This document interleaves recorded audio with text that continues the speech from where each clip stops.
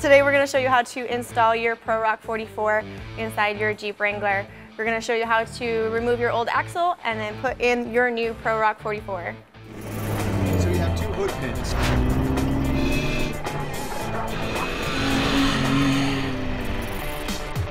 First thing you're going to need to do is get it up in the air. We're going to use a lift, or you will probably be using jack stands.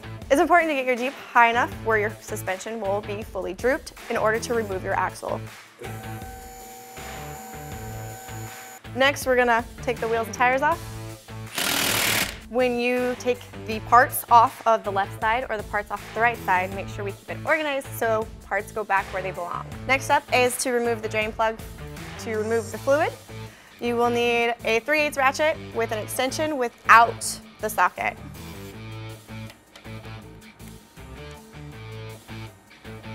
We're now going to remove all of the steering components off the axle, so the drag link, tie rod, and the hydro assist. Once you've broke free, make sure you leave the nut on. That way when it does break free completely, the tie rod does not crush your feet. We will then take a hammer and hit right here. While you are using the hammer, we do suggest safety glasses.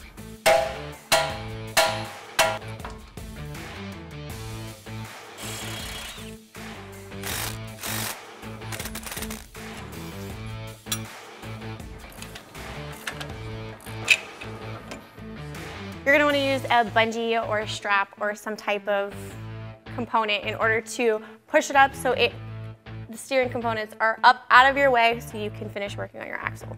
Now it's time to take the calipers off. You're going to need a 21mm socket, and then we're going to pull it up out of the way so that there are no pressure on your brake lines.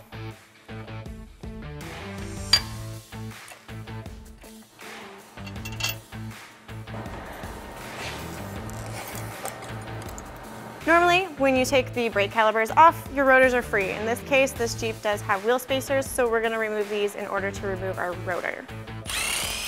We're going to show you a tech tip on how to keep your ABS safe.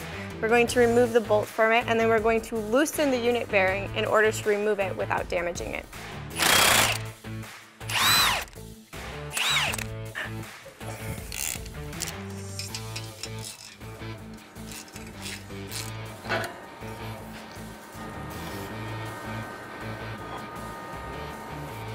When pulling out your axle shaft, make sure that you protect your seal surface. You don't want to damage it, so we're just going to wrap it up. We're going to be reusing the knuckle, axle shafts, and the unit bearings. So we're going to remove the cotter pins and get the nuts off the ball joints in order to remove our knuckles.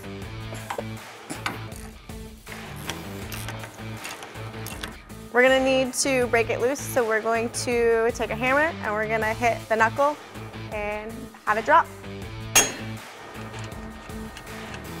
This is a factory Rubicon axle, so there are two sensors that we need to go ahead and remove. The top has a clip on the top that will pop, and then the one back here has a red clip that we push to one side, and you are able to remove both sensors. Before we take the control arms off, we're going to go ahead and remove our drive shaft.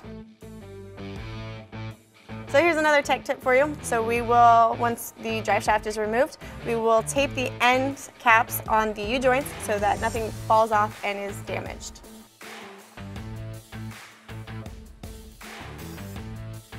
So when we remove two of our control arms, the axle is going to rotate. So we're going to loosen all of the bolts on the control arms and the shocks so that it's easier to remove them completely.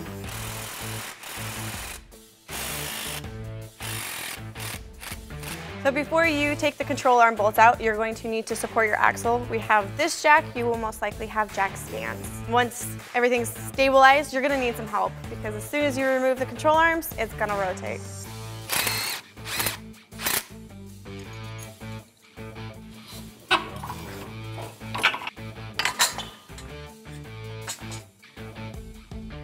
So now we are ready to roll it out from underneath the Jeep.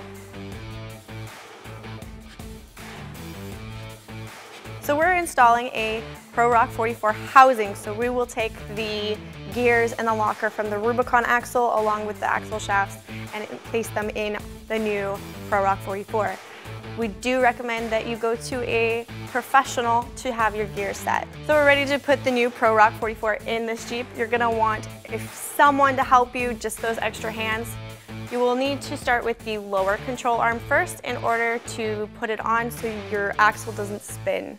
So with the one control arm bolt in, you're gonna wanna drop your axle in order to put your springs back in.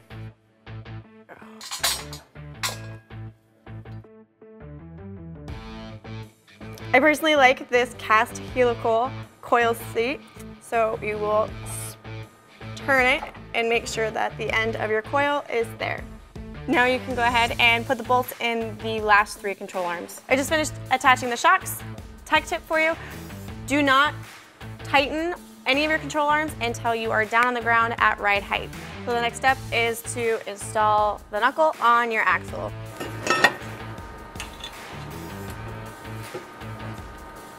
So there's a sequence with installing your knuckle and doing it properly.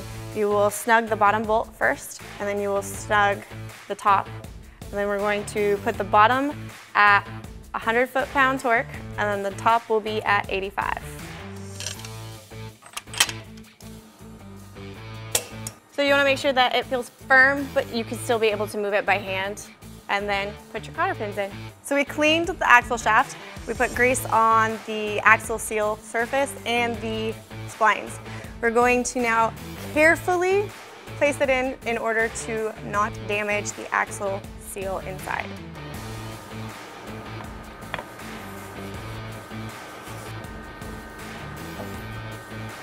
We're now going to put on the unit bearing. Don't forget your backing shield.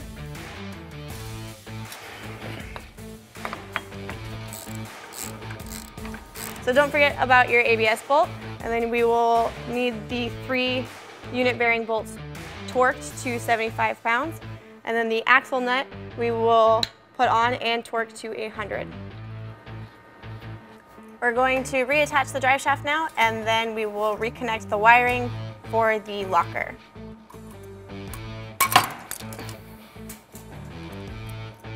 So now we're going to install our rotors and then our calipers and make sure that we get the caliper bolts torqued to 120 foot-pounds. So now we're going to get the steering components back on. So we got the drag link, the tie rod, and the hydro assist ram.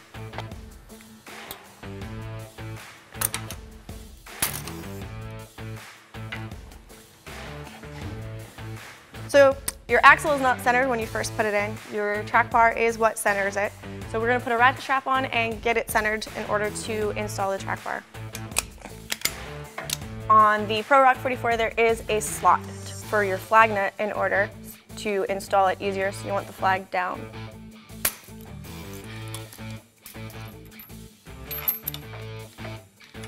Don't forget to put the oil in your axle. On the ProRock 44, there are 2 plugs that you will need to remove. You fill from the top, and then when the bottom starts showing some oil, you are finished. Now that we filled the axle and we've installed everything else, we're going to put the tires back on, and then once it's on the ground, tighten our control arms.